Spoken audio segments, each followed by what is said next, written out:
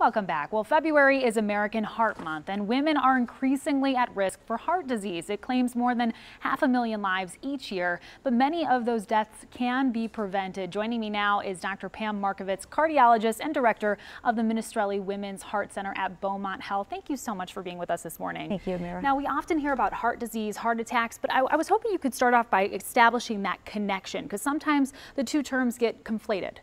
Right, so heart disease is the big term for heart disease, for heart attack, stroke, cardiovascular disease, for heart attack, stroke, heart failure. But when we talk about heart disease, we're usually talking about heart attack, which is caused by a plaque on the inside of an artery that gets to a certain size and then ruptures or cracks open and a blood clot forms, cutting off that blood supply right away. So that's what we think of as being, heart disease. Okay, and how does somebody know if they're at risk for having a heart attack? Well, that's a good question, because there are risk factors that we can know about ourselves. There's 5 major ones, and we always tell people, know your numbers, know your blood pressure, less than 120/80 being ideal. Know your total cholesterol, we want that to be less than 200.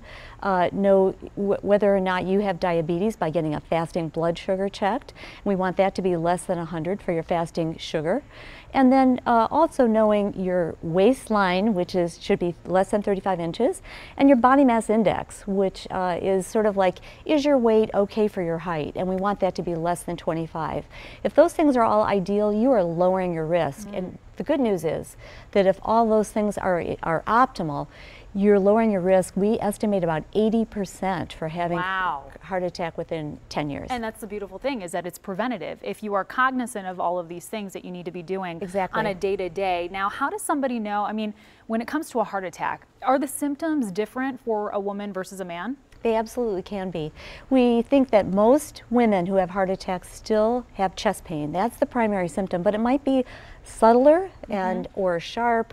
It may also go up to the jaw, over to the left shoulder, or to the back. And really, you just have to be aware. It might be sudden onset shortness of breath, or just feeling very weak and nauseated. Okay, so what are some of the ways that women in particular can minimize the risk? So, as I mentioned, 80% of heart disease is felt to be preventable, and one of the main ways that we can do that is by adhering to a healthy lifestyle. Yeah.